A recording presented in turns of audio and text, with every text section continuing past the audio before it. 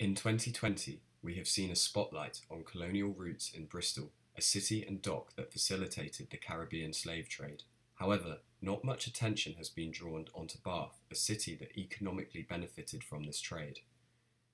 Close to Bath lies William Beckford's Tower, an embodiment of the imperial project. The slave trade economy funded Beckford's creation of a Gothic revivalist second home and expensed his large collection of art, furniture and objects. A tower with a troubled history, renovated, maintained and funded by the Bath National Trust, acknowledge its colonial roots. However, is this enough?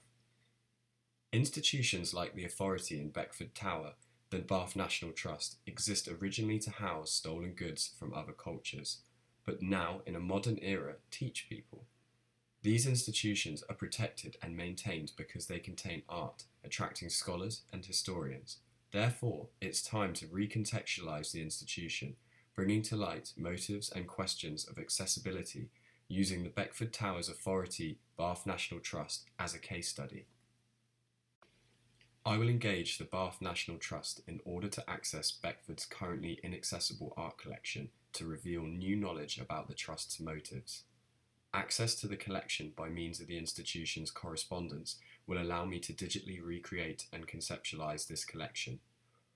The amount and quality of information given to me by the Trust will help in revealing these motivations. While engaging in communication, it may be necessary to conduct multiple phone and emails from different addresses or phone numbers in order to reach the most amount of people within the Trust. I will ask the Tower a series of questions about the importance of displaying their collection to the public in order to gain some secondary insight into larger questions regarding slavery artifact preservation. If the National Trust provides me with little information, it may be necessary to engage with others outside the Trust, former employees, stakeholders, or scholars providing different perspectives. The digitally recreated collection will then be presented within a format of the virtual tour, a format increasingly popular by institutions today. The virtual tour and recollection of Beckford's collection will be created based on my understanding of the information given from the Trust regarding the Tower's internal architecture.